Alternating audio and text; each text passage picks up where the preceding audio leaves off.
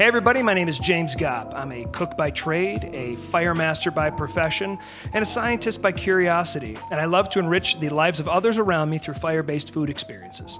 And I am Simeon Mordecai Bittman of Simeon Food Nature, chef extraordinaire, all-around good guy, dad, outdoorsman, adventurous type. And this is Figuratively Feasting. All right, fantastic, man. How you doing tonight? You know, I'm all right. Yeah, you look all right. You look comfortable. Yeah, comfortable, huh? Yeah, it's casual Tuesdays. I missed the memo on that, everybody. I hope you got it at least, so I didn't come overdressed the occasion. Yeah. But, I mean, I thought our agreement was I was the, I guess it's fine because I was the handsome guy that was going to sell the show and you were going to have the intellectual type of stuff. But based off of the conversation you and I had afterwards, we got to work on that this week. I think apparently neither. That's okay. It's all right. It's a sleepover night tonight, guys. So Yeah. It's been a long week. Yeah. Let me just say that. Yeah. But, you know, we're getting through. We're getting by. Okay. All Tough right. times. Tough times. But Corona.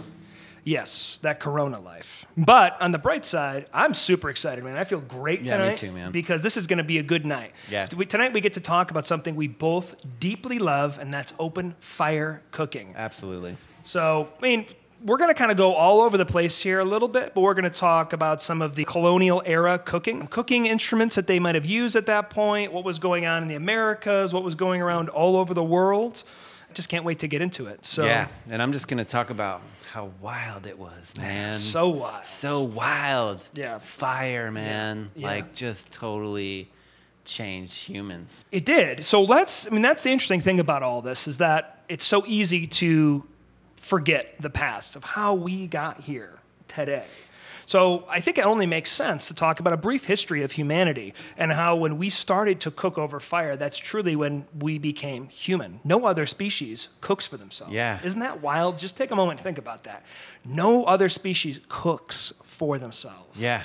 Crazy. Yeah, it's totally freaking nuts. It's like, for us to be able to consider that now as adults and from it being drilled into our heads in science books as we were kids, it always felt like it was such dry, boring materials. Like, great, Homo erectus, first fire, 1.4 million years ago. But yo, first fire, Homo erectus was 1.4 million years ago. That's insane. Crazy. It's insane. It's insane. And to think how much, it's so crazy, but because also, like, how did that first happen? It's not like somebody was like, hey, you know what? Let's just make a fire and throw on some charcoal and put a steak on the fire. Was it lightning? Like what? Was it just an accident, like a spark from two pieces of flint rock or like flintstone or something? Yeah. Or, there's so many different theories where it could have been a storm, like a lightning that maybe struck a tree or something like that. And somehow... What? Maybe it was a chilly night. I want to cook my meat on it. Yeah, maybe. Or maybe they just happened to shoot a deer or a boar or something, and they're like, oh, wow, it's kind of a chilly night, kind of like the nights are now. And hey, well, maybe let's get around this fire. Okay, wow, let's maybe throw some more branches on it so we continue to stay warm.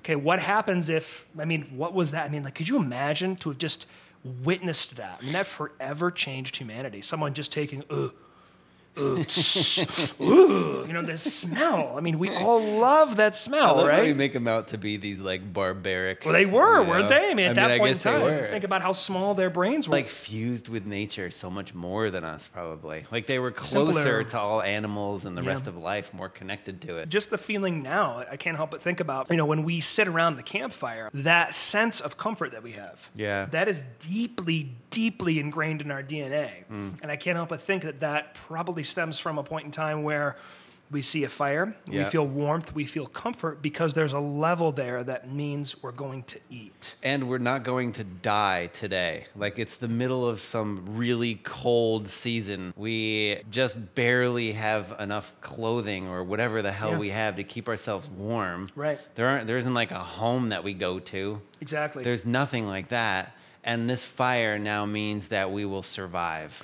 That feeling of nourishment, Something special. Yeah. And then also, briefly going over how we evolved as human beings. Homo erectus, it was, there's so many. No one was alive back then. You could only go off of fossils or different things found around the world, but the prevailing theory was Homo erectus was the very first species, the hominin, to leave Africa and be able to travel around.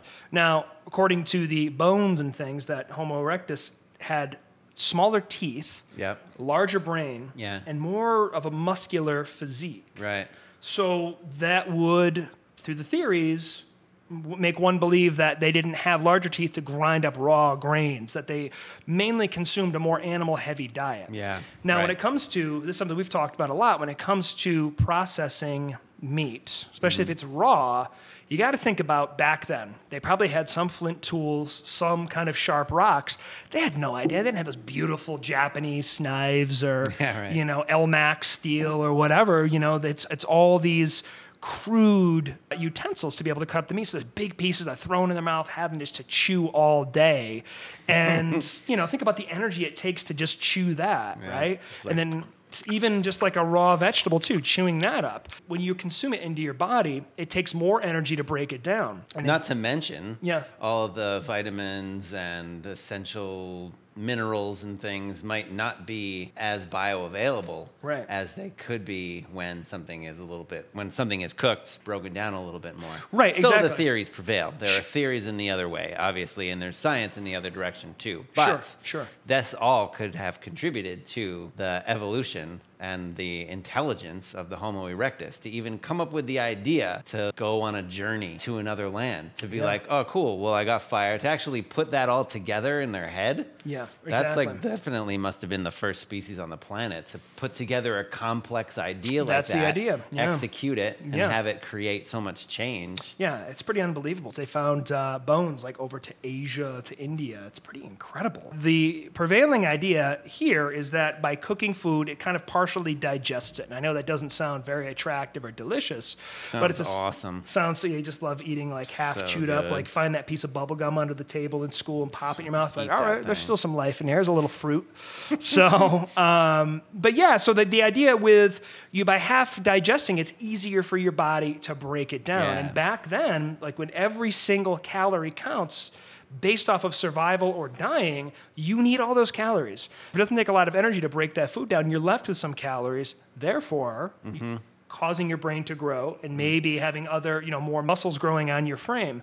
So Development of the cerebral cortex. yeah, pretty astounding stuff. The brain needs a lot of calories. So Simeon didn't eat that much today. What? No. What did you say? Yeah. Exactly. So, yeah, so it's pretty wild. Outside of the fact of, actually cooking it and that preserving calories for your body to evolve, you also got to think about, back then they had no clue about foodborne illnesses, pathogens, toxins in vegetables. So by cooking these proteins, you're searing on the outside and probably in their case cooking all the way through. So even if the meat was sitting out, obviously unrefrigerated, especially if it's in the summertime for a few days, cooking it well done, they may get some level of upset stomach, but you're killing a lot of the bacteria.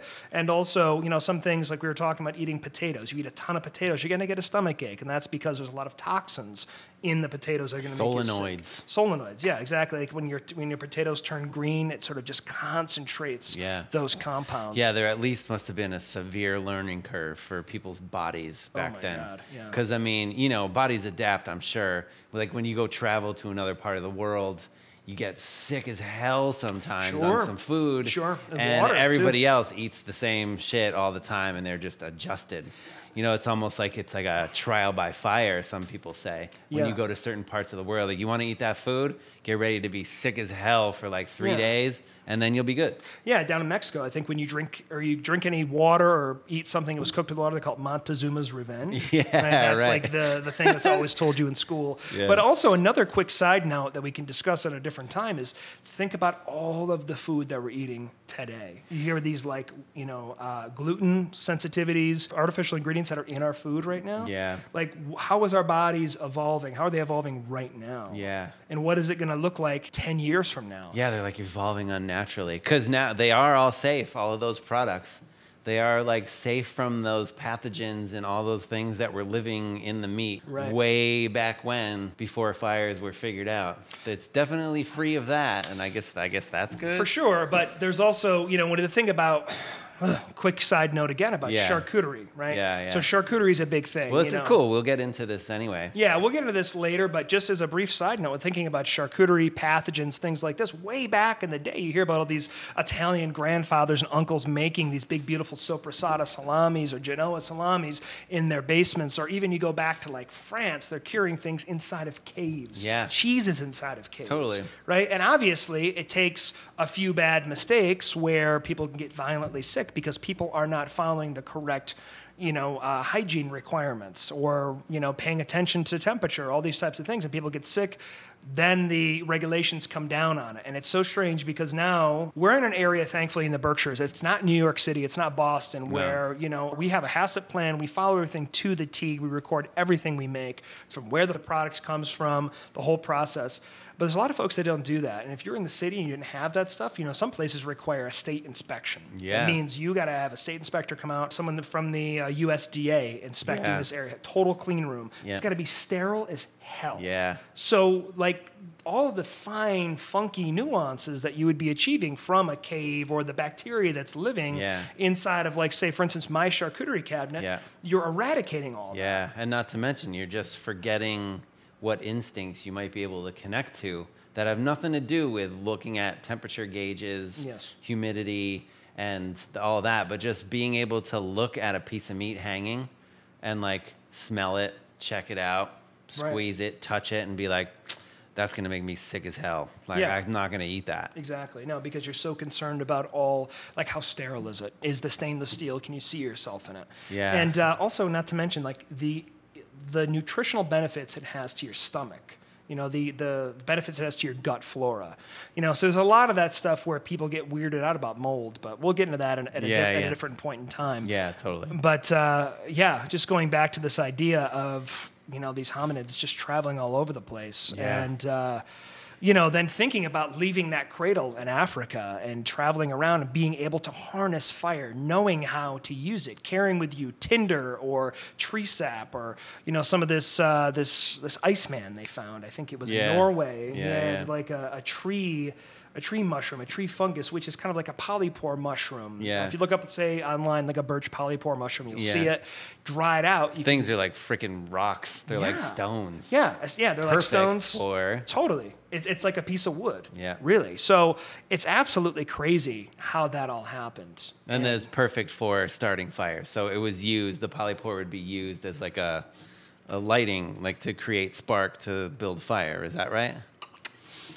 So the research I saw was that they would use it as tinder. They would shred that. Like it was wood. Wow, like kindling. Exactly, yeah. Some kind of, you know, like how you have your flint, you spark it, and you make a nice little pile of tinder, and you spark the flint into it, and it catches it, and it, you know, goes out, you know, catches on fire. They make something now called char cloth. You familiar with that? No. It's cool. It's you just basically like a piece of cotton fabric, and you carbonize it. You put it inside of a container, get it really, really hot till it turns essentially to carbon. You rip a small piece of that, put that down, and when you ignite it, when you catch it with a flint spark, it acts like it's the perfect tinder. And that just goes to show how we've evolved to be able to create these things that make starting a fire so simple. I wonder if all that time ago, there were certain people who had the ability, the skill to start a fire, which actually, you know, it takes some ability. It takes some skill. It takes some understanding of how it all works and what's going to happen in order, like with oxygen flow. Yes. And with understanding the right type of wood that lights and what doesn't. Yeah. And knowing you got to have the dry stuff so that you're not... stuff. And you don't start with giant logs either. You start with like tiny little pieces and you build your way up. And having the stuff on you, because imagine if you're in the middle of the woods, you're thinking like, well, shit, any branch, all I need to go out is collect branches. But what happens if all the branches you have are on the ground? Yeah. And it's wet and you can't get it going? That literally means you're going to die. You're going to die, You're going to die. Yeah. It's insane. And so many people, humans, Homo erectuses, whatever, you know, I'm sure tons of people died along their way. Yeah. And here we are. People got sick too, I bet. So sick, dude. So sick. Eating mushrooms, eating product that was past its shelf date. So much, man. Shelf date. Yeah, and then just the whole evolution as as a species. It's pretty intense. I mean, a big focus of what we do at Heirloom Fire is kind of looking at a lot of colonial techniques, kind of looking at different spit jacks and and this is a cool area for us to just stay in if we can. That particular time frame, because we could go back 1.4 million years, sure, and try to trace the path. And both of us have been really looking into that. I feel like the last couple of weeks, just researching and getting excited. But that time in particular, which was like 1500 to 1800. Yeah. And worldwide for sure. But what you're definitely into is Europe and what was happening there, developments in implements and cooking style and everything. Yeah, for sure. And the other incredibly interesting thing, I think, is that we were talking about this off camera, and this will be a whole other topic, I think, because this, the colonial era has so much rich information and technology and cool things to talk about. Yeah, and also amazing that they recorded all that stuff. They were able to keep it, and they were able to record it. There were drawings. There are diagrams. There's all kinds of stuff. Things documented, journal entries and shit. Back in Europe, they were really serious about gardening. They understood soil fertility. They really cared about weeding and collecting seeds. When the people revolted against England, the colonists, they would refer to them as savages in the sense that they didn't really care about what was going on. They didn't pay attention. They were sort of like uneducated people going out and starting stuff, because these people didn't come from prestigious, wealthy backgrounds. These were people that were just common workers who maybe didn't have that education. They weren't around it, but they knew they had to grow their own crops, and maybe they had an idea. Oh, that's interesting. So is that why when they came to the New World, as the story goes, they had no idea what they were doing with gardening and all this stuff, and they totally needed help? Exactly. Yeah, 100%. Yeah, and that's where it's just crazy. Some of those old houses, too, unrelated to the topic of growing food, but a lot of them, when they very first built their houses, there was no floors. It was dirt, and so everybody just slept. It was basically a one-room house. You were lucky to have, if you had a floor. It's insane. Huh. So, I mean, one of the trips I took in November last year, was heading over to Scotland, and I was really taken with a place called Stirling Castle. A lot of those old castles out there, they're still basically working museums. You can go around, there's a lot of things. You can check out all the turrets where they kept their cannons and stuff. Did you get an idea of when that castle was erected? Yeah, unfortunately, I'm a little bit embarrassed to say I can't remember at this point in time, but I want to say it was like the 1800s, or maybe even it would have been like the 1700s or so. Right. Maybe even a little earlier. So in that era, in the colonial era. Yeah, exactly. Scotland. And you went down to the kitchen and stuff? The kitchen, yeah. So that was the most exciting part of it, was they actually had life-size reproductions of people. Somebody, working in the bread oven. It was this massive hearth on the ground, like a big beehive hearth, and they were putting the breads in there. They build the fire in the back, so had these nice red LEDs or light bulbs in the back. Oh yeah, that's cool. I think I remember you posting that. And did they have the sounds? They were showing that they were playing the sounds of the people in the kitchen, clanging of things and all that. That background noise. It was so cool, man. Yeah. It was like, the Epcot Center for chefs and cooks. It was so cool. Yeah. So I remember, because also too, back then folks were smaller. I would have been a giant back then, but both of us would have been, because we're both quite tall. Yeah. And very handsome. One of us, yeah. So yeah, exactly. Even when I'm all disheveled like this. We'll have to take a poll. Leave a comment, please. So Anyway, yeah, sorry. No problem. I know you need as much attention as you can get. I do need a lot of attention. A lot of attention, a lot of acceptance. Yeah. So I was heading back to go into the other area, taking pictures, and I walked and I smashed my face so hard on this arch that I thought I broke my nose, man. I had tears in my eyes. Were there people around and shit? No, thankfully there wasn't. I don't know. Actually, at this point in time, I don't even care anymore. I'm just at the stage where I'm like, whatever, dude. Yeah, I smashed my nose. It was fine. Like, it definitely rocked me a little bit for sure. But, go out there, you see like somebody holding the fish like they're going to butcher it. And then they had this massive hearth in the back where they had somebody. So it was like round like that, Yes. and maybe it was bricks around Exactly it. right. Yeah, just like all the arches were bricks, kind of like how you would see in any sort of earthen oven or old brick archway, or even some bridges. You'll see them like that. The bricks are sort of stacked on an arch, and so it was probably, I would say, man, probably 15 feet wide. Wow. And so they had like a younger person in there, like a mannequin, turning a pig. So with rad. a moniker, or with like a small miniature fire, a fake fire. Yeah. But so it's so funny because back then they were called a spit boy or a spit jack. Huh. So the term jack came from like young lad. Oh, wow. And then it just sort of progressed through. To become a jack, which is like a spit, or a spit jack, which is an implement. Exactly, correct. A cooking implement that slowly turns meat. And there's all different kinds. So it started with somebody turning the meat, usually a child, someone young that had nothing else to do or that had lower value as far as the, you know who I just thought of, right? I don't want to name any names, but... Well, go ahead now because you're going to have to tell me. No, I can't. I think I know. You know exactly who. We'll talk off camera. Yeah.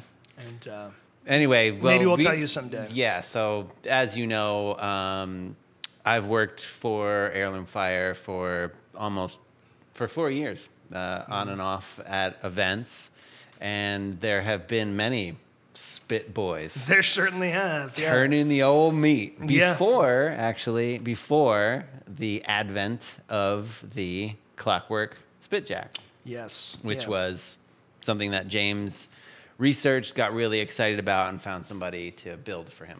Yeah, and that was a huge, like, it took a lot of inspiration off of an old design, but making it capable to be transportable and also to spin something a little bit. Yeah, it takes like 5 of us to freaking lift the thing out of the truck and get it down. So heavy. Yeah, but that's not even the heaviest piece of equipment. It's that ice chest, which is the silliest thing. But the ice chest is the heaviest and most dangerous piece of equipment I own. Very strange. I mean, I think at the end of the day, why we decided to move away from that, because it was very minimalistic. I mean, it's really just a handle you put on a pole with a piece of protein at these events where you would turn over the fire. And you can't leave. You cannot leave the spit for a second, because the meat will get cook. It'll cook unevenly, and you'll end up with burn patches. Yeah, exactly. And that's what I was always, I'd always tell people that you have a tremendous responsibility. Try to go get a responsibility. drink of water or something. You walk away for like 30 seconds. Now, I don't know where James comes from, but he comes out of nowhere, and he's like, nobody's watching the meat. Yeah, exactly. Just sitting there, and the fat is rendering, and it's dripping into the fire.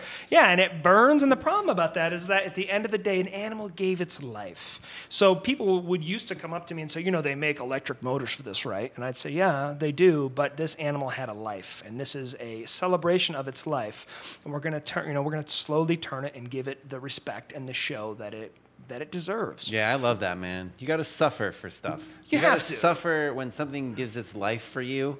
That's pretty big. I mean, maybe suffer is not exactly the right word, but it's like, it doesn't. You've got to be willing to go through. You yourself, I mean, have to suffer. Yeah. But like, maybe not suffer, but you have to be willing to go through some shit to respect the fact. Yeah, the fact that you could survive another day. Yeah. And that's the part where so many folks take that for granted, right? Where it's like, we don't have to worry because we have a roof over our heads. It's like we're talking about the very beginning of civilization. Yeah. It's easy to take what we have now for granted. Yeah. And when I have been a part of many on-farm slaughters, and it's a really serious experience. And definitely to get okay with that is challenging, but also to pay full respect. Yeah. The very first time I was a part of that, I made sure at that point in time, I made an active decision in my mind that I would never waste a single ounce of any animal product. I mean, I raised 3 pigs, and that was from piglet to slaughter. I do want to discuss a podcast about what it means to eat meat, and that's something we'll talk about. But I will just say now that it was one of the most challenging things I ever had to do. And as I ate portions, whether it be a pork chop or a ham or whatever, a roast from those pigs, every time there was a little prayer said and there was a bit of emotion that took you Yeah. over. So you don't screw around with that. I mean, I take No, that man. seriously now, and that's where I feel like every single person needs to have a garden at their house so they understand what it takes to produce one tomato. Yeah. You know, everything. So you don't waste anything. You know, you go to the grocery store, you can buy these things. You buy tomatoes 365 days a Yeah. year, and you shouldn't be able to. No, it's true. You shouldn't. You know, it's not good for Yep. the earth. It doesn't even taste good, and it's really honestly not even that good for you because it's so lacking in nutrition. Yeah. So anyhow, I'm getting on a tear, as you can see. Yeah. Everybody yank me off my soapbox. Yeah, I know, totally. But- Because I'm ready to jump in there too, man. Yeah. No, it's You shouldn't be. Yeah. Anyway, all right. Go Yeah. on. Please continue. well, going back to, I don't even know what we were talking about. We were probably, we're talking about spit jacks. Yeah, we were. And then the responsibility of when you're roasting something, you have to take that seriously. You got to pay attention to it. That is a tremendously important job. So all there was a crank, and somebody sitting there in the smoke, in the heat, Yes. slowly winding And away. depending, if it was a leg of beef, it would be 6 hours somebody would be. And a leg of spinning beef sometimes is not very light. It's hundreds of pounds. Yeah, and you've or- got this crank, and Yeah. it's like Or this. even, woo-woom, woo-woom. You know, like a pig or a lamb could be much more Yeah, easily uneven level. too. Yeah, so when you come back up and around, it's like, Yeah, oh, big, yeah, and then you got to hold it because it wants to pull you forward. Yeah, there's a lot of challenge with that, but ultimately the reason we decided to do that was to sort of transition out of that. It had to be a specific reason. It had to be something that was going to be equally as impressive, or still had to have some human interaction to it. But we'll get to that in a second. and had to We'll make talk it about easier, Yeah. because we're lazy. Yeah, that's what it's all about here. Whatever just we can do lazy. is the least amount of work we can do. That's the how better. we've evolved as a species, because we're lazy, so we tried to figure out how to make things easier. Yeah, and I think, if anything you'll take out of this podcast here is you'll also see how perfectly Simeon embodies that statement with his outfit today. I'm just gonna take a nap, and Yeah, I'll be I'll back wake you in a up. couple minutes. I'll wake yeah, you would up. Would you mind? Yeah, no problem. Please go I got on. this. So Just carry this whole thing, the whole rest of the way. no problem. That's what I do anyways. So true. no, stop. I'm He doesn't. kidding. You don't. We both work very hard. We do. We're a good partnership. We the are. two No, of us. seriously. Yeah, it's good. The progression through these things started off with someone turning, and then it sort of transitioned into situations where there was something they called a dangle jack, which was basically almost like a piece that would hang on the hearth that would have these hooks where the meat would connect to there, and every so often you'd have to turn it. It was really interesting. And then there was something else called a clockwork spit jack. Now, this was generally reserved for more wealthy people because it attached, and it was this beautiful piece of machinery. That's the interesting twist to all of it. Well, maybe a twist, I don't know. But that's an interesting overlay to all of this. This time, 1500 to 1800, Europe is prosperous. And they have almost stepped out of survival mode and are getting into the finer things of life. They're getting into the luxuries of life. Yes. And they are putting their attention and their passions into new areas. Yes. So cooking is one of them, and the development of these really freaking interesting things. A lot of it had to do with trade. England had so much power over the ocean trade. And, a lot of people were investing in that. A lot of people had shipping businesses. So a lot of those types of people decided to take reapings of their investments or whatever they're, the fruits of that, and develop their homes. And a lot of that stuff, the hearths were very important because it was the center of their home. One thing I forgot to mention after the hand turning was the progression of what they called a spit dog. Really interesting. It was a specific breed of dog that they bred to have short, stubby legs and a longer body. And they put them into this basically treadmill. It's kind of twisted in a way. Well, yeah, it's very twisted because it was very hot, and they would sometimes, their hair would become singed by the fire. Oh my God. So this big, probably 4-foot treadmill that they would pick them up, put them in, and it was not treated like the dogs, like if you have dogs at home or pets, it wasn't treated like that. It was sort of shunned because it had a job. Yeah. And I do have a book up here, this orange book that you might be able to see. It's actually a very heartwarming story about a spit dog. The child in the house falls in love with the spit dog. And the father's like, oh, don't fall in love with that. Here, I'll buy you a dog. Buys them like a nice, fancy, beautiful dog. not interested. He wants to love the spit dog, but it's a tool. It's not a living thing, essentially. That was the way they were viewed. So that's really interesting. But now they have gone extinct. They no longer exist. It was literally called a spit dog. Yeah. Crazy, so right? So weird. So the clock... Yeah. Anyways, continue. So the clockwork spit jack would kind of mount, and these hearths, we're not talking about like small. Over in Europe, they're not small. They're massive. Again, like, 10, 15 feet wide, especially in these well-to-do mansions. The well-to-do ones, right. Because you had many people working there. Yeah. You had all different kinds of stuff going all day long. Yeah. And then in the commoner's home or whatever, Yes. I could imagine them just being like, man, fuck those guys, those kings and shit with all of their fancy equipment. We got our little hearth in the basement, like this they probably did. Mm-hmm. And they had chains dangling from the archways with cast iron pots and just at all different levels, kind of dangled over with a fire underneath. Probably crowded. A little very basic spit or something. Yeah, definitely crowded, smoky. Mm-hmm. But yeah, similar concept. It's interesting. The term, that term bringing home the bacon. Yeah. You know how that's considered to be like, oh, this guy's making good money. Yeah. That all stems from that was like a very desirable cut. You know, back then, the more fat you had on something, the more luscious it was. So if you did well, you could afford bacon and you would smoke it, cure it, smoke it. It's an interesting thing. So with these clockwork spit jacks, they would be mounted on one end of the hearth. And then there would be a sort of pulley system that goes up with a rope that went all the way over to the other end of the hearth that was connected with either a piece of stone or large pieces of lead. Mm-hmm. And what you would do is you'd wind these things up, and there'd be a barrel in the center. Now, what I have here is this really cool old spit jack that I had, that I got. It was from France. Thank you. So if you can see here, it's absolutely beautiful. These panels fold down on the side, and they fold up. I like to keep it open so you can see all the intricate detail on the inside, all these beautiful brass gears. Now, I'm not going to crank it up because it's incredibly annoying. It has, once it gets low, there's a bell. Yeah. There's a bell inside that alerts you. So if you're in the house doing something else, you hear ting, ting, ting. Well, now it's time to wind it back up. So this chamber right here. That should be how the podcast ends or something like that. Yeah, it's like, okay, we got to go. But no one, yeah. Dude, I remember working down in the kitchen. For heirloom, during prep times, and after that thing had been wound up, it would be like 4 or 5 days later. It'd be late at night. We'd be finishing up the work at the end of the night. It's so bad. It's like before an event. You hear everything's quiet. We're just about to go for the end of the night, and it's like, ting. Yeah, and it echoes for sure. Yeah. Yeah, so it's crazy. So inside of this barrel here is a metal coil, much like you would have inside of a watch or something like that, an old crank-up watch.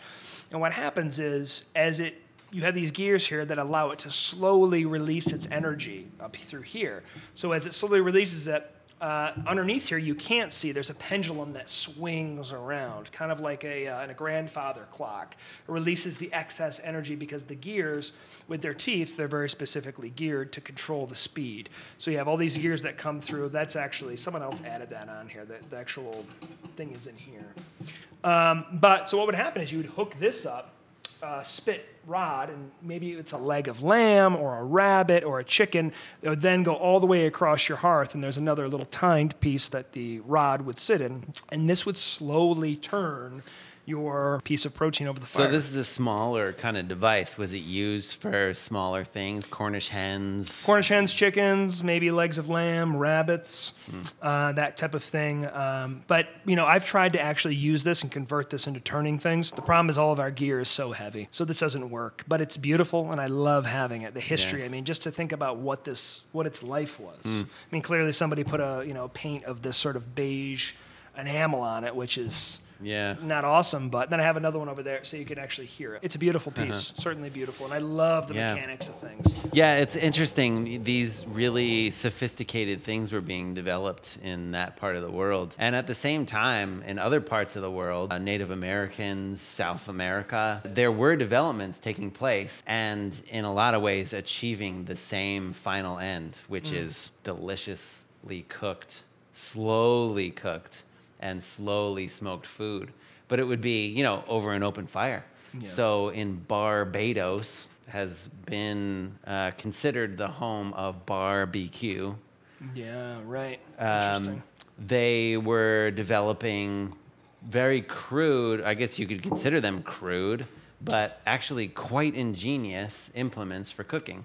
There would be live sticks as stilts of sorts that would be what? over a fire, branches, trees. Probably like green wood. Green wood, that's what I mean to say. Yeah. Sure, okay. Green wood, right. Because it doesn't burn away so quickly. Right, exactly. The moisture, right. That's smart. It's really smart. Propped up, and then there might be a V that naturally occurred in a branch that was at the top. Yep. And then another stick, another green branch that would come across and rest on there. And then meat would be dangled from that. Yeah. And it would be fish in a lot of cases. Sure. Because it was they were so Abundant. close to the ocean. Yeah, so abundant. And they figured out these ways of like slowly cooking, slowly smoking. Yeah. And it would be this thing. These guys would just be set off, guys, women, people, set off to be the ones to prepare the food for everybody. Yeah. And they would get at it. And it would take days because it was just slow and low. It's seriously making my mouth water. Yeah, It's so good. delicious. Yeah, and just like, I'm so happy to be able to have heirloom fire and your love of cooking with fire, how that all resonates with us on a deep level. Deep level. That's A very exactly what I was deep thinking level. when It's you just said that, man. community and love. It's something that brings everybody together across the world. It's it's an amazing thing. And also, I also really appreciate the Latin culture and how they are, so many stories when I've been researching the art of fire cooking. It's like a lot of workers, laborers down in, specifically like South America, on their lunch breaks, they'll pack a cinder block, set that down, start a fire in there, and have some pretty crude like rebar or something like that, some sort of gridiron, and be cooking steaks. I mean, they go to that effort to cook their lunch. It's some of them, they'll carry these they're basically skillets, comals, and bust out like a couple bricks, a couple of stones or whatever, start a fire in the middle of it, get the comal on top of it, and be making fresh tortillas right there. Isn't that beautiful? I mean, it's not like, you're not going to the gas station or going down to your local Subway down there. They're actually taking the time to prepare a meal. And because it means barbacoa, something. like that term, barbacoa or barbecue, still exists in Mexico. It was very much adapted. So it adapted from those green sticks and hanging over the fire. It went up into Mexico and it was embraced.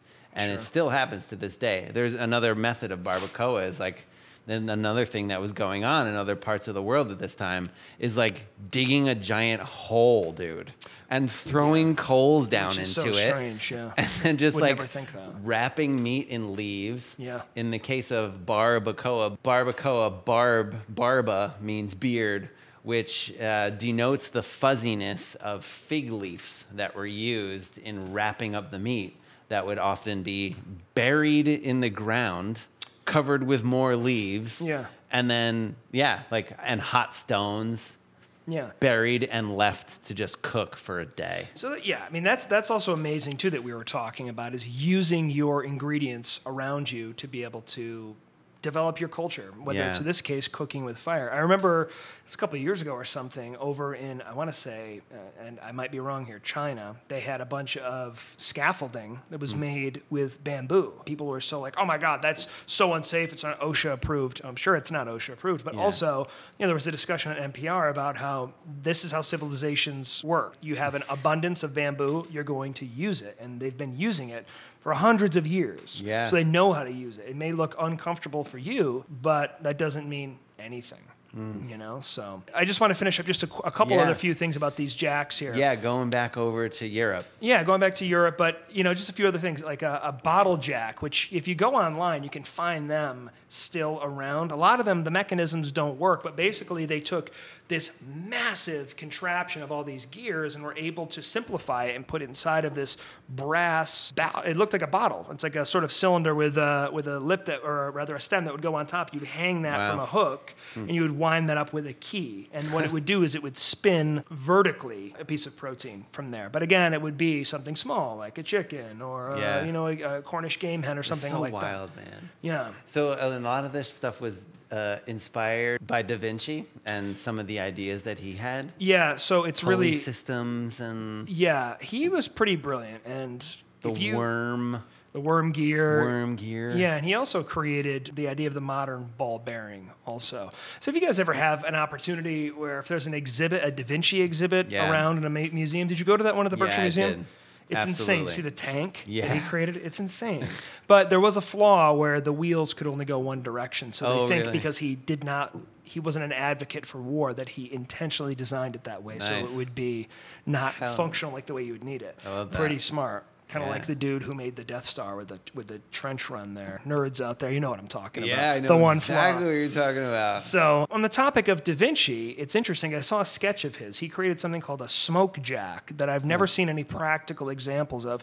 But in theory, it's a brilliant design. So basically how this would be is that there'd be a chimney, and there'd be a big oversized fan inside of the chimney. Yeah. Now with the way the heat would come up, Yeah. heat has a bit of an energy Like to a it. convection oven or something. Yeah, and what it would do is it would force the fan to turn, which then would have the rod that comes down. There's a pinion gear there that would change directions and then be attached to a pulley that would go down, spin the protein. Wow, But you that's get- insane. to think about like that. takes an insane person just So- to think of that way back then. Yeah, so we actually tried to develop something like that for one of our cooking apparatuses. It was actually Into the Deep. I don't know if you remember that when we had the chicken rig out on that sort of island. Yeah. And Keith was very excited about the fan.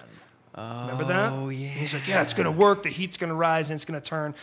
The long and the short is it didn't work. I think for many different reasons, just because, the way that the gears, so on top of our chicken rig, how we have it set up is that there's 4 sides to it, and on each side there's 3 gears with a long chain that kind of runs. So the idea is that now we have it set up to a leg that has a gear, so you can have this oversized flywheel that we can hand crank, and as we hand crank it, it changes directions in the top, and the chain spins all of the chickens or fish or whatever we're deciding to rotate at the same time. If So you it's just pretty cool. understood that, you're awesome. You're doing all right so far. You're doing we good. don't want to. You We don't think want to. like James.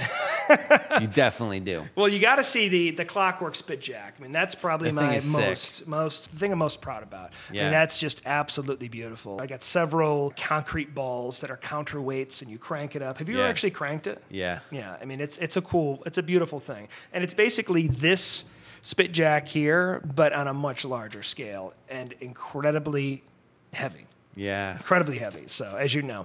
From there were other things too. As we started to get a little further down the road, maybe like the late 1800s, people started to develop steam engines. So steam engines then ran off of pressure. I actually bought a steam engine myself. It's tricky because you're working with a lot of pressure there, and if we're worried about somebody turning the protein, am I going to be worried about somebody overloading the fire? Then all of a sudden we have a massive explosion, So that was kind of X'd out of the thing there. But so there were steam-driven spits that were also working there, and then of course electric spits, as they've sort of come down, which I'm not a huge fan of. Yeah. And then you have, whatever, to each his own. Like life is busy. As we've talked about in the first podcast, life is life, and we're oversaturated with information and workflow and everything. Yeah. And sometimes, things evolve to fit the course of the world. Yeah. And then you have the Traeger grills, which are awesome if you want to hang out. I mean, I've seen all those ads on YouTube where it's it's everything's all temperature controlled and it's all wood fired, so you're supposed to get the best of both worlds. I've never used one. I don't quite know.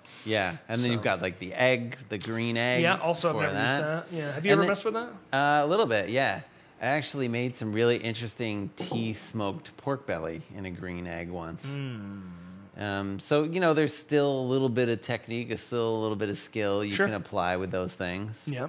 The Traeger, that's pretty easy. Yeah, and then you've got the grill. Like, it comes all the way up to modern day. We got the grill with a propane tank hooked up to it. Yeah, or the a folks, the little Weber. electric igniter. Yeah.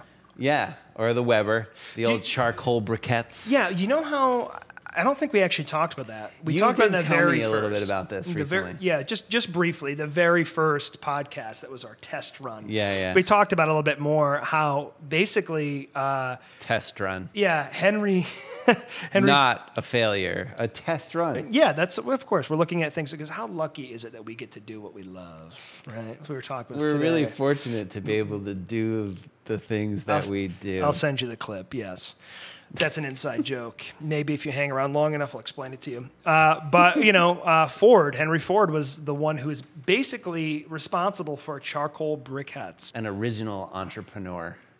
Yeah, for sure. I mean, as they call it, a titan of industry. A titan of industry, Yeah. So ready to destroy the planet, 100%. to create Absolutely. coal, Yeah. So that ready was to mine fossil fuels Yeah. and release carbon dioxide. Do you into think the he air knew though? I mean, I and think he had begin- no Probably idea. not. No. But don't you think when like they were igniting it and it was smoky and they were all coughing and shit, and all of the miners who were digging that stuff out were getting black lung and everything, Bringing they the thought, canaries like, down. The canaries were dying. the canaries. Yeah. You would think, right? Yeah. You would think. But it would also sort of be like, well, fuck it, because look what we're coming up with right now. It's money. Like, and also, yeah, definitely money, and also these inventions that were really intriguing and really amazing and could potentially change the world. It did change the world, 100%. You know, Yeah. Without him, you know, I mean, I'm sure we would have ultimately came to some vehicle, but he was the one that was sort of at the forefront of that. And the charcoal briquette. Yeah, so that all started with in Spark Notes here is that, you know, so it was Edison, it was Ford, it was, I can't remember the guy's first name, but it was Firestone, this as in Firestone tires, and there was a naturalist. I think Burroughs, maybe John Burroughs was his name. They used to all go out and have these cookouts, and they would use a gas grill of some kind. And then as Ford was starting to come along and start to he needed fenders. He needed a lot of production for his Model T. So he ended up working with someone with the last name of Kingsford at that point, who was a real estate agent to buy up huge amounts of property for timberland, to just buy a bunch of wood to be able to produce these things. But there was a ton of byproduct from there, sawdust, branches, things like this. And because Ford was a very smart businessman, What do we do with this byproduct? Yeah, he sees all this waste and he's like, well, we're not going to throw that out. What can we do? So then they started marketing it as a cheap fuel source, as a briquette, a compressed, based off a design, a chemist he learned it from. For a long time, it was not a popular thing until the 50s and 60s, where then the great American thing was to have a barbecue. Then the Weber brothers were actually a steel manufacturing company or fabricators. And what they were actually making for the U.S. Navy was these big steel round buoys.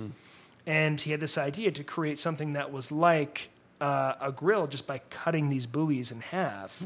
And now, as I'm saying it, I'm sure you're probably thinking in your head, oh yeah, that's the classic Weber grill. It's an orb. Ford used to actually boost the interest in these charcoal briquettes. They would create these kits, these barbecue kits. Early forms of marketing. Pretty brilliant stuff. Yeah, pretty smart. And also like sad and weird and reducing all of this amazing history. Yeah. And like, you know, if you look at that and then you look at our starting point today, which was Homo erectus and like the first fires being built and society, like human evolution beginning to really take off because of the creation or understanding of the wielding of fire. Yeah. All the way up to fucking what we've done to it now. And how it like ran through the filter of marketing and all these inventions and all this stuff. It's all actually quite intriguing in a way. Homo erectus develops possibly some reasoning at that point, frontal cortex, maybe because they could cook and they could eat meat.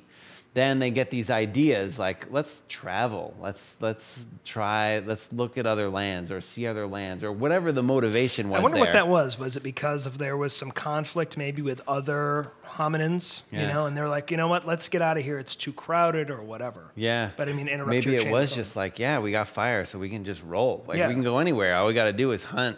Maybe if we can go somewhere further away, we could find new elk or new meat to capture, new hunting, new grounds. Anyway, yeah, and that it comes from that ability to invent and come up with ideas, and that ability is still being utilized all the way through marketing campaigns.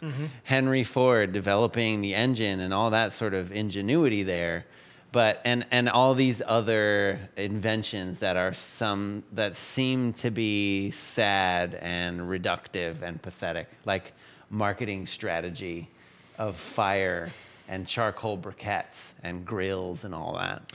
Yeah, it's interesting. I don't know. I mean, there's one of my favorite phrases, and I don't know if I've used this here yet, but you can never light a candle without casting a shadow. You know, you got to think about, you know, at that point in time, not that Henry Ford is the villain, But as they say in movies, you know, the villain never sees himself as the villain. You know, so with those types of people, they have an outlook that they're changing the world. And he did change the world. And he had an admirable cause. Now, ultimately, as a business, capitalism, right, how it works is you got to produce more for less. You have to grow every single year. That is what you're taught in Business 101. If you're not growing, your business is failing. And that's not always true. Because you're putting yourself, especially if you have investors, if you're not seeing signs of increase with your profit and loss statement, they're not happy.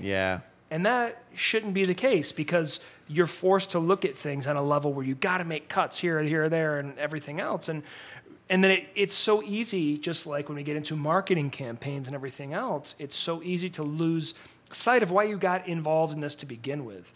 And that's the depressing part of it. And that's what we really have to be careful with. And stop being so goddamn greedy. That's the thing, is that there's something about having fortitude and having integrity, you know, to be able to just have your brand. And I mean, I try to emulate that the best I can with only taking one event a day. Because I'm not looking to be, okay, firstly, it's an incredibly challenging business. We got forced into a position last year where we had to take 2 events in one day. And I'll never do it again. It was a clerical mistake. Well, fun times. Yeah, you guys did a great job.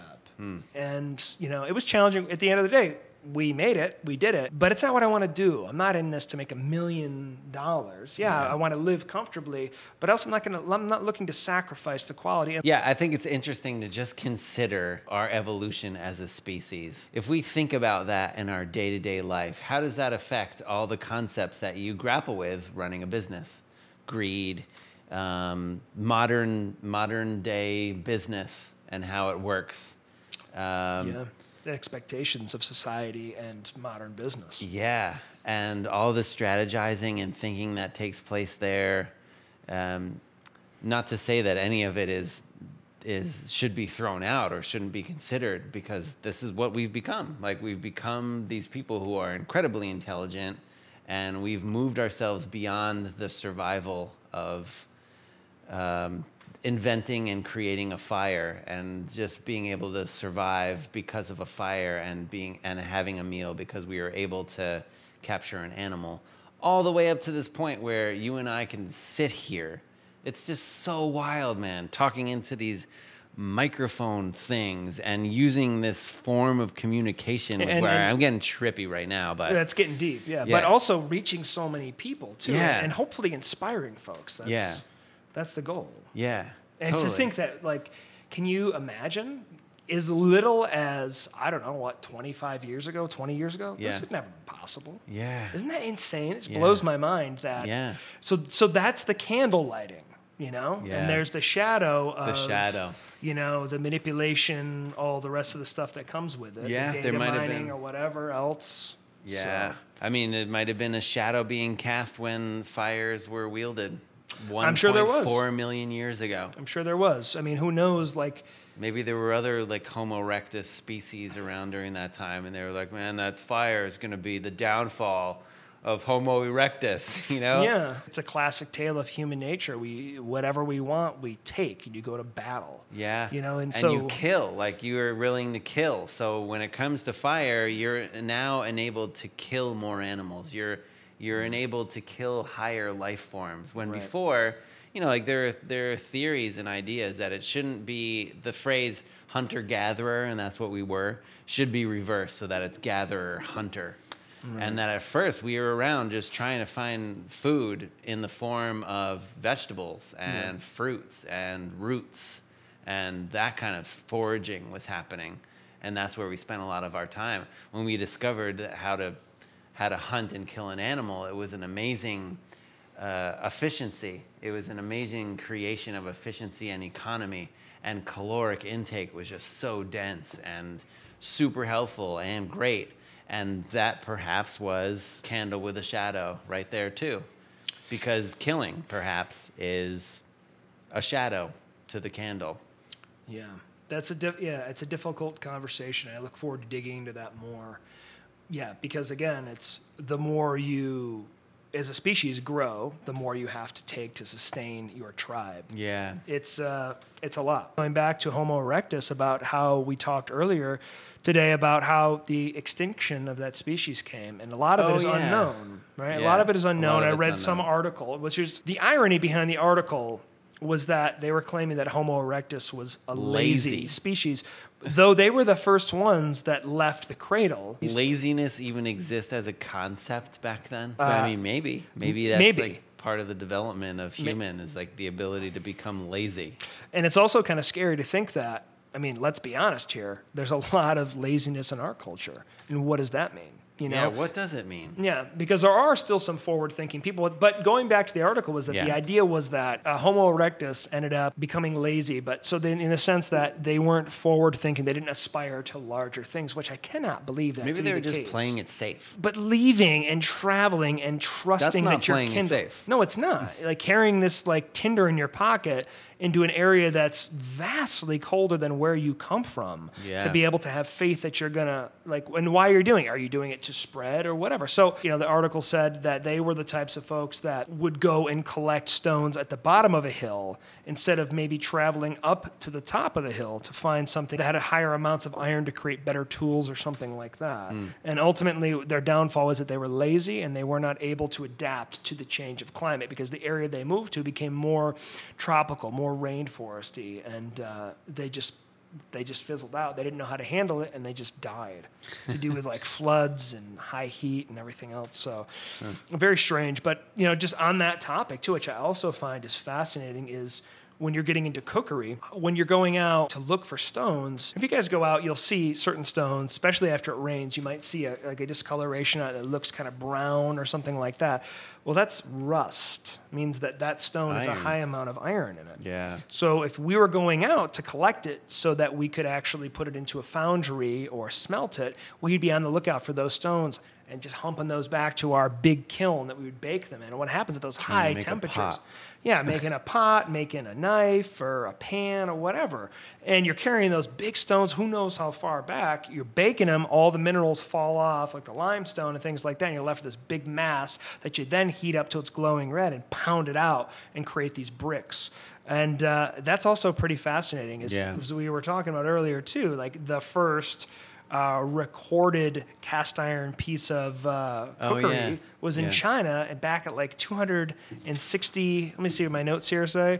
220 AD in the Han Dynasty. Like, how the hell? How does that even, like, to be able to cast it? Because the art of casting cast iron is incredible, man. Yeah. You have to pour that into literally a cast, a sand cast. Yeah, I know that ancient Chinese culture, like this is like 3000 BC, Bronze Age.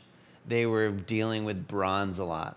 Which is also fascinating. Yeah. Like, how do they even figure that out? I don't know. So crazy. They started developing these things called dings, which were these cooking vessels, which ended up becoming more like sacrificial vessels for sacrificing animals to the gods, sacrificing humans to the gods.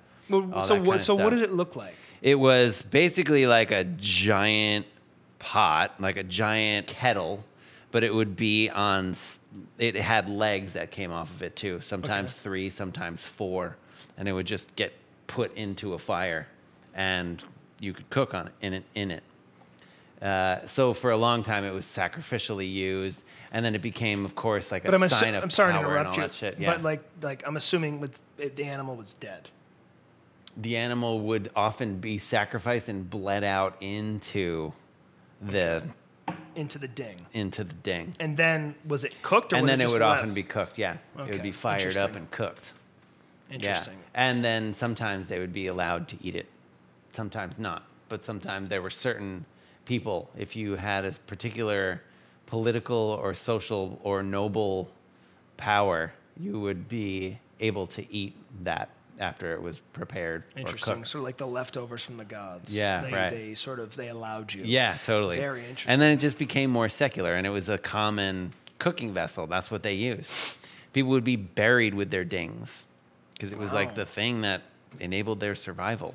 And can you imagine the work that must have went into actually creating Yeah, I have It's no also idea what beautiful. the process was, but I can't imagine. Like there were no modern foundries or anything like that, No. or even not modern foundries. There were no places where. That's crazy. It's crazy. Yeah. Yeah, so I had the fortune of meeting with a guy and his wife, actually. Shout out to Butter Pat Industries. Some folks from down south. They came up a few years ago. We went out to dinner. We did some skillet cakes in those. We did that. Yeah, they're a very fine cast iron skillet. Beautiful work. He was telling me, I tried to pry to figure out the method because I find that to be fascinating. I mean, we do a little bit of, casting here. We're still working on it. The thing is, like, we have so many different, pardon the pun, irons in the fire, but we have so many things going on. You don't like that. Sorry, I'll try harder next I'm time. gonna take a nap. Okay, I'll wake you up. You guys. Again. And so, yeah, we try to do it with, doing some recycled aluminum, melting that down and turning that into pieces of utensils or something like that, or cookery. But this guy was trying to get his method, and he wouldn't tell me. It was a very specific blend of sand and whatever else he was He did using. say something about, like, you pour in a layer or something, let it cool and set for like a day or something, and then pour in another layer. It was like a layer a day for a certain amount of time. Were you at the dinner? I couldn't remember. No, but Okay. I just remember. You just remember what? Tell me. I remember you or somebody else in the kitchen telling me about that. It's like it's a very slow process that involved like pouring and waiting. So Like that. yeah, so what he would tell me was that it had to do with the grains, the size of the grains in the sand. So he would pour the cast in, and the finer the grain in the sand, the longer it takes to take the product out. So he said for him, it's so fine. And to his testimony, like we've worked with them, they're nonstick. They're incredibly smooth. They're beautiful. And Sean Brock, if you guys know Sean Brock, awesome chef, he has a line with them because they name their really? pans specific things. And one of them has cool. an H based off of Homer. So Sean Brock, it's H. Sean Brock. So Homer is his grandfather's name. Oh, wow. So it's the Homer pot. Not Homer they- Simpson. Not it's- Homer the philosopher. No. I think like he kind of gets mixed up with Homer Simpson a lot. Yeah. Like that's a big thing. He fights a lot. Sean Brock. No, not at all.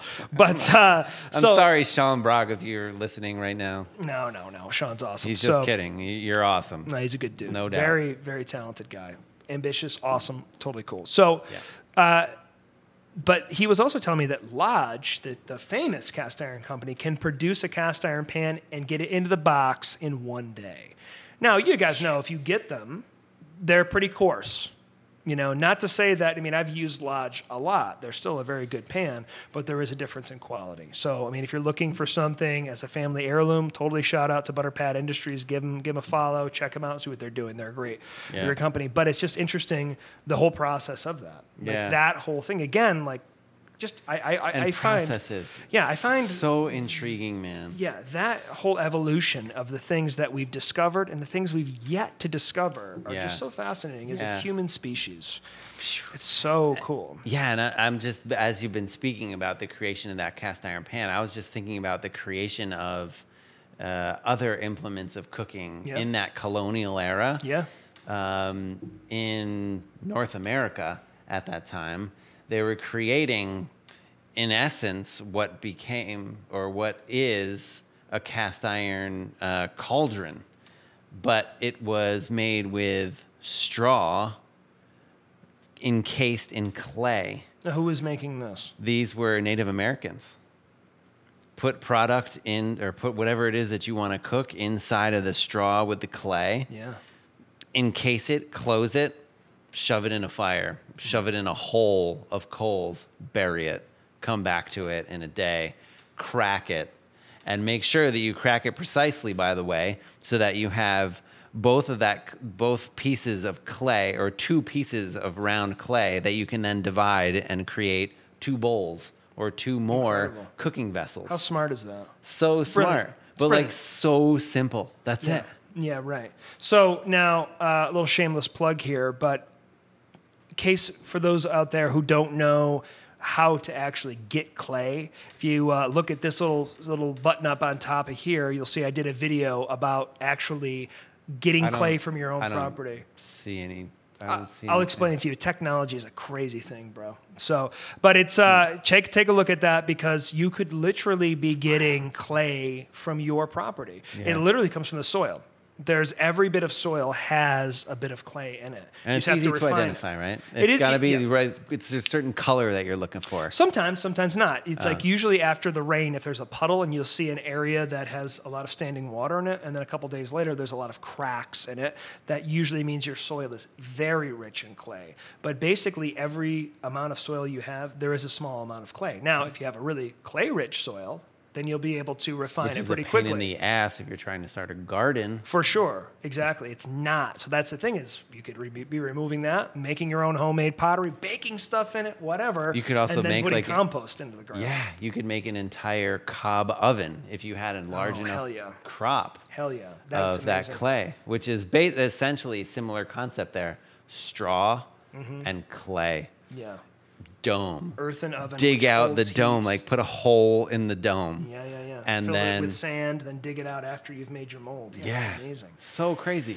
Yeah. So, and then that'll be another thing too we want to talk about. We'll have to, I mean, the big thing is I want to get in here is have experts in fields, like getting a gardener on here who talks about soil fertility and, talking about all different kinds of things. I mean, as enjoyable as this is, yeah, screw it. It's a little boring. No, it'll just be us, and you'll like it. But you're gonna like it. Yeah, but going back to that too is like hearth cooking and things like that. Back in the colonial era, there is a lot of that stuff when it comes to baking. Also, an implement that we use, but I've sort of shied away from it because there's so much waste, is salt-crusted cooking. Yeah. I mean, which is an awesome way to cook, and there's all different kinds of ways. The classic French way that I learned before is you're adding just enough salt and water together, and then you would add egg whites. Right. But you don't really need the egg whites at the end of the day. Yeah. It's interesting because you add the egg whites to it, they caramelize because there's protein in there, the Maillard reaction.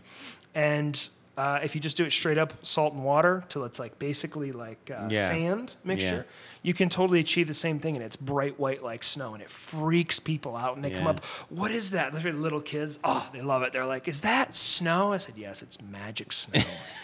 So very salty snow. Yeah, but at the end of the day, is like you could hold on to that maybe. Yeah. And reuse it, but we're talking about, for us, it's like 70 pounds of salt. Yeah, it's a lot of salt. It's almost extravagant. But it's too much. Yeah, it's definitely a hearkening back in a way, or an homage to preservation as a technique that was obviously born out of survival, but understanding the use of salt to preserve things is also something that pushed humans together, or pushed humans forward, I should say. Yeah, it's big currency. It's a big thing. I mean, yeah, that's almost like an episode all about preservation, I think, is what we should do. Yeah, but and then, there's the classic story about Vikings and they figured out how to salt cod. And that enabled them to store food in giant vats, submerged, like cod, submerged in giant vats of salt on their ships so that they can travel and conquer lands. Yeah, they were pretty much badasses, right? I mean, those guys did not give a shit. Like, what happens if you were a Viking? This is a nice land you have. I'm going to take it. It's kind of how it went. Seriously, as the story goes. I wonder what it would be like to be a Viking who was just not hard like that. I think they probably would kill you. You know what I mean? It's like you just didn't make it. I'm pretty sure that's sort of like, in essence, sort of like the heirloom fire method is like, oh, well, you can't stand the smoke. Well, I'm going to roll you into the fire, and that'll be it. Oh, yeah, that's happened to many people before. Many people, yeah. Why don't we discuss a takeaway for today? Let's inspire our guests and show them our appreciation for listening in today. Yeah. By giving them something that ties up everything we've talked about today into a beautiful, fiery bow. Yeah, and there's still so much we haven't talked about. A beautiful flaming bow. A beautiful flaming bow, yeah. But I'm sure that will come up in other topics. I mean, I think really definitely. The point here is, if you've dabbled in fire cooking, awesome. Push it a little further. What else can you do? Start looking things up. And if you've never done any level of fire cooking, Christ, start a fire wrap a potato in a piece of aluminum foil, throw it into the fire, and just feel what that is like. Yeah. I mean, to literally be able to create an oven any place you go. Yeah. It's amazing. And understand how simple it is. It's a little difficult at first to understand the mechanics of building a fire, but once a fire is built, let it all hang out, man. Try different things, and you'll see that you get results. And it's not difficult to get good results. Just like you said, throw a potato into the fire. Yeah, but also there's something so beautiful about understanding the fire, to speak the language of fire.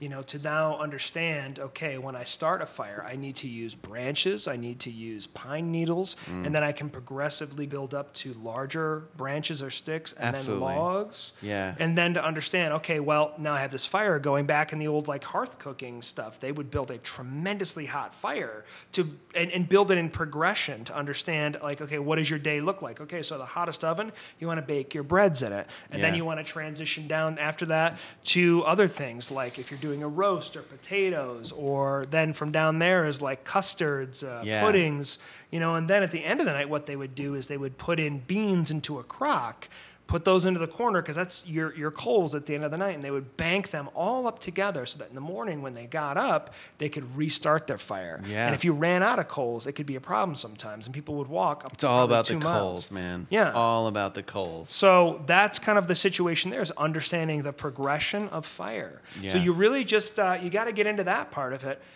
Enjoy it, you know, then incorporate other things. Like a lot of people will ask about, oh, like when we do these events, oh, what kind of firewood do you use?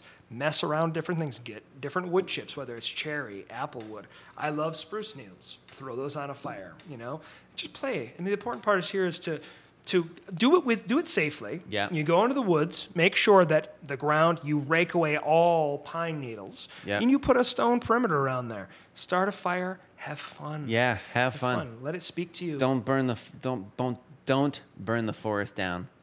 Yeah, don't do that. But also, don't burn the forest down. Forget it. And also, you will find that you tap into an instinct, an understanding. This has happened to me. I just think that it's true. When you get around a fire and you start building a fire and you start cooking with a fire, it feels very natural, man. Yeah. It feels like you've known how to do this for a long time and just haven't exercised it for a while. Yeah, it's in our And DNA. It's That's what I'm talking about, the literally very in our beginning, DNA. the very beginning of this conversation, right? Yep. It's within us. I love that. I love that. See how we brought that around? Full circle, you know? And that's the other thing, too, is the more you learn to cook with fire, Yeah. is a sense of pride. You get to show other people, you get to impress people. It's like, oh my gosh, look at this person, because it's an element. It's a potentially dangerous element, but once you learn how to master it and work with it, Yeah. so I don't think you ever really master it, because it is in control. You need to just respect it. Yeah. And you learn how to work with it. You come to an agreement. Yeah. And I mean, I don't know, something is just, it's so therapeutic. I think, again, it harkens back to this idea that we're going to eat, we're going to survive another day. Yeah. So Yeah. that feels good.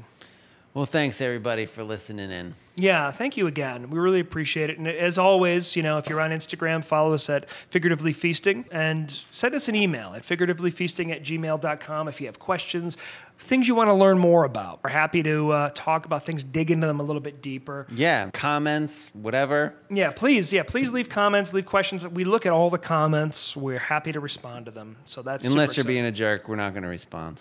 Well, as we talked about earlier today, when you get the hate, it knows you've made it. So I love that. yeah, so That's good. my personal handle is Chef James Gop on Instagram, at Heirloom Fire at Instagram, as well as my business.